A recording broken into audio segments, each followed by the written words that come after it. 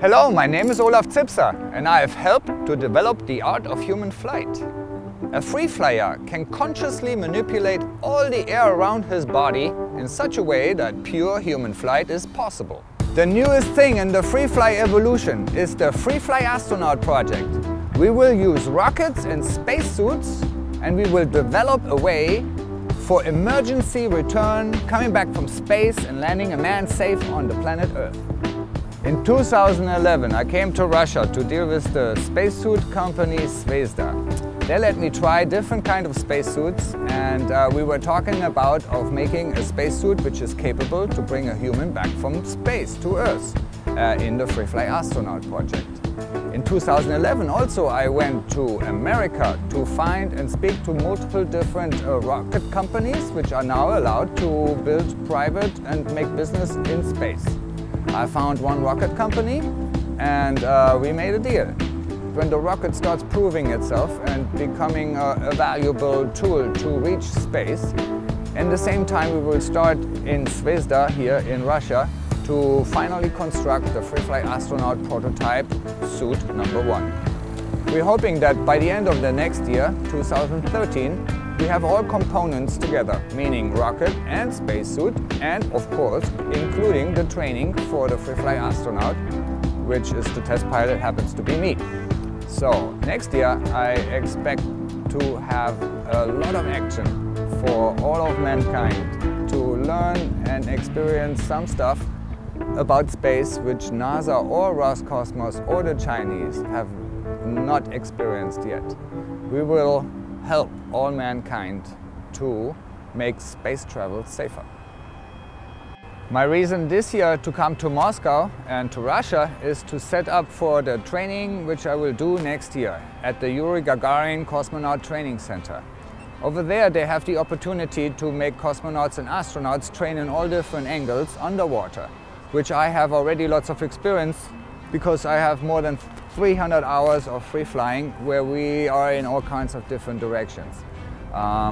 Another big reason to come to the Cosmonaut Training Center is to experience the gravitational influences of a cosmonaut, for example, during takeoff or during re-entry. They have a centrifuge over there which is turning very fast, and a person inside this machine will experience multiple Gs up to 10 Gs. So this is one of the training which I for sure next year have to learn and do and test myself and train myself for, as the rocket will approximately take off with 3 Gs for about 4 minutes. Freefly has developed into something much bigger than I expected to be so quick. Like many people have uploaded the Freefly file into their mind and became human pilots. Just last week the best of free flying was demonstrated in Dubai under the authority of the Crown Prince. And I think up to 24 absolute good flyers got together and were playing in the sky like no mankind has ever seen. This kind of skill, this free fly skill, is the absolute necessity for the future free fly astronauts to come back to Earth, as there are some areas where it's very difficult to manipulate the air, and as there are areas where there's no air at all to manipulate. And so a lot of experience needs to be done to be this test pilot for this kind of mission.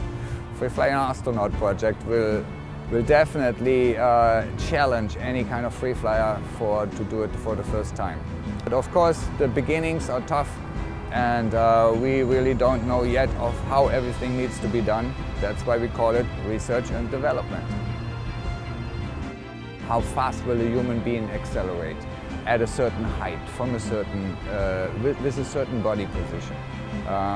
It's a very nice combination of all teams in this planet, on this Earth, to collect all their data and use all their individual data to make this technology one day happen. I'm very happy about this. Of course, there are some differences. Mr. Kittinger, Frenchman, and also Austrian team, they're all using balloons. A balloon has a certain capability to go and reach a certain height. I'm very happy that my ascent vehicle actually is a rocket. From 40 kilometers first flight, we expect to be like a little bit more faster than the speed of sound.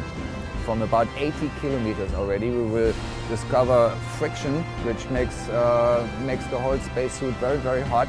We will discover speeds more than 5,000 kilometers per hour, which is getting close to hypersonic speeds. And that's a whole new ball game. Private people will go to space. This technology is important for everyone who will go up there to have a second chance. I have received multiple emails and phone calls about the question is like, Olav, how do you get off the rocket? And my answer to this is like, I'm not sure yet. We have multiple ideas. One idea is like I will be in the capsule, in some kind of capsule which then opens or I open it. And as there is in that moment is sort of like a microgravity environment, it will be very easy to kind of float out of the rocket into space like you would see an astronaut outside the space station, the ISS. Through extensive G-forces, blood starts to go towards the bottom. So in a sitting position, which my rocket actually suggests to do, as it is only like this big of a diameter, there's not much space to sit on it. So it would be the most smart would be actually to sit on it. But I think I will try to lie on it, like in the original position as it is approved and it's the best for the human body. As my spacesuit is made for high speeds and my spacesuit is supposed to be made for fire and hot environment. So the coolest kind of thing would be to just actually lie on the top of the rocket without any kind of capsule and then float off the rocket, which would be the most safest to enter space and leave the rocket. That's my answer to that. So for the benefit of mankind interested in space travel, I hope that any or all of the teams which are trying to reach space in such similar way are succeeding in collecting data to make space travel safer. Freefly the black sky. See you soon on the moon.